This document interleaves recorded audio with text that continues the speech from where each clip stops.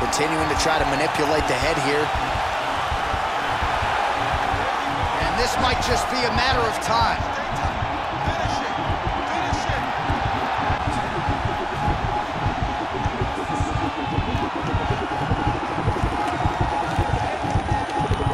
There it is, so he taps out due to the arm bar tonight. High-level grappling there. I mean, he had to tap. If he did not tap, this man is not opposed to snapping his arm. Right. Sometimes it's better to live to fight another day, but hats off to this fighter on a great submission victory.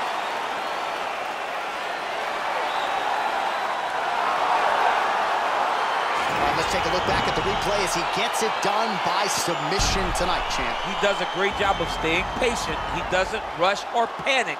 You are never safe when you're fighting this guy. You're in a lot of trouble. You're in a lot of trouble the entire time.